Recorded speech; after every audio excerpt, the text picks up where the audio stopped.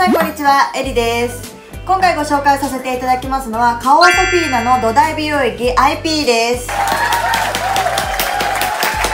これですね、これ私10回以上リピートさせていただいている土台美容液です。発売当初から使っているんですけれども、使ってはちょっとお休みして休んで、使ってはやっぱりいいな、でもちょっとやめてみたいな、そのやめた理由っていうのはいろんなものを試してみたいっていうのはあるんですけど、でもやっぱりこの IP に戻ってきてしまうんですよね。で、久々に肌のちょっと最近くすみが気になってきたので、この IP をもう一回使ってみようかなと思って5日経ったんですけど、本当に肌もちもちになりました。何回も違うね美容液に浮気しては戻って浮気しては戻ってっていうのをねしている、やっぱり本命の美容液って言っても過言ではない私の中ですごくおすすめの美容液を今回ご紹介させていただきたいと思います。韓国コスメ第2弾をやろうと思ったんですけど、それよりも先に皆さんにこの季節の変わり目にすごくおすすめの美容液をご紹介したいなと思って、韓国コスメをちょっとお休み1回して IP をご紹介させていただきたいと思います。はい、このソフィーナ IP の美容液の凄さっていうのが泡に秘訣があります。そう、泡です。この泡が毛穴よりも小さい約2000万個の高濃度の炭酸の泡なんですね。この高濃度の炭酸の泡が肌の表面を柔らかくして、角層っていうお肌の部分までこの炭酸の美容液を浸透させることができます。だからね、すごくこうスーッと入るし、こうもちもちになるんだなと思います。で、もう一個すごい点が、肌に潤いを与える密着浸透技術っていうのが入っています。それがそのお肌の表面を柔らかくして、すごくお肌に浸透、美容液の浸透を良くするっていう技術になってます。とにかく一回つけてみたいと思います。それでは早速つけていきます。落とします。またビオデルマです。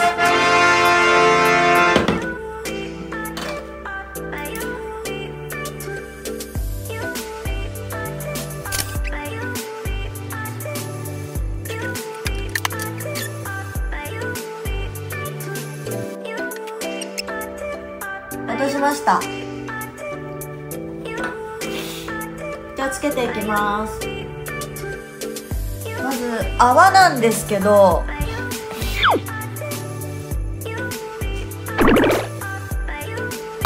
こんな感じ、すごい濃密、こんな感じです。で、肌に塗布するときジュワッってなるような感じ。肌に塗布して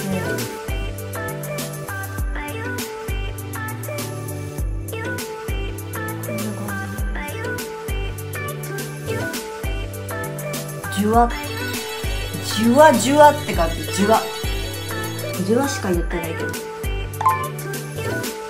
私が今手に取ったのは顔全顔分ぐらい。半眼だったらもっと少なめでいいですけど、多分半眼でつけることってあんまりないと思うので、先ほどの量ぐらいですね。3センチぐらいの泡ですね。パチパチまではいかないんだけど、本当にね濃密でしっかりと入っていく感じがする。これはやっぱりね、どの美容液使ってもねいいね、この美容液は。だって書いてあるもん。過酷な乾燥環境でこわばりがちな肌を角質層深部まで潤い、密度の高い肌へ。過酷だよね。過酷ですよね、毎日。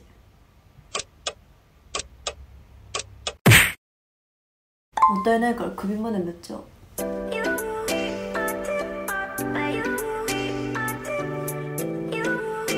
香りはオーシャンエナジーっていう香り。絶対皆さんわかんないですよね、オーシャンエナジーって言われても。私もわかんないもん、オーシャンエナジーって言われても。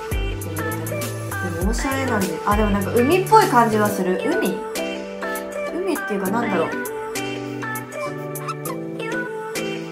もう私私は好きな香りだけど、ちょっと柑橘寄りな海な感じ、柑橘の海みたいな、ちょっとわかんないね、柑橘っぽい感じがする。化粧水の前に使う導入美容液になります。注意事項なんですけれども、これは必ず土台美容液なので化粧水の前に使っていただきたいのと、あと振らないでください。炭酸なので炭酸が抜けてしまう可能性があるので、必ず振らないでおつけください。つけた感じこんな感じです。でもね、これね、つけた瞬間もね、これもちもちにはなるんだけど、翌日が特に変わる。乾燥しなくなる。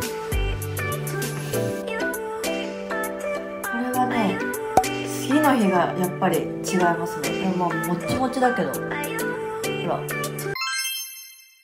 まだ YouTube 始めたばっかりなのでそんなに動画上げてないんですけど、全部本当にいいものしかお伝えしないんで、私が使ってるのをある程度使えば、人の肌によるけど、まあまあ肌綺麗になると思うんですよね。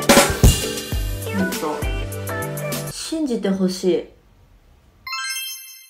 ご紹介させていただいたソフィーナ ip は本当に次の日から肌が変わると思うので、ぜひ皆さんお試しになってみてください。お試しになってみた方、ぜひ感想を YouTube のコメントにいただけると、次の動画を作るすごい実力になるのでお願いいたします。それではみんな試してみてくださいね。これすっごい本当おすすめなんで。それでは次の動画でお会いしましょう。バイバーイ。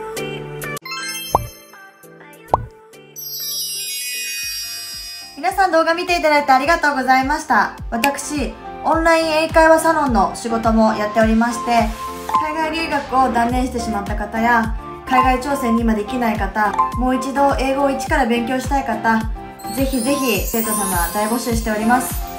ご興味ある方は、Instagram、YouTube のコメントでもいいのでメッセージください。概要欄に貼ってあります。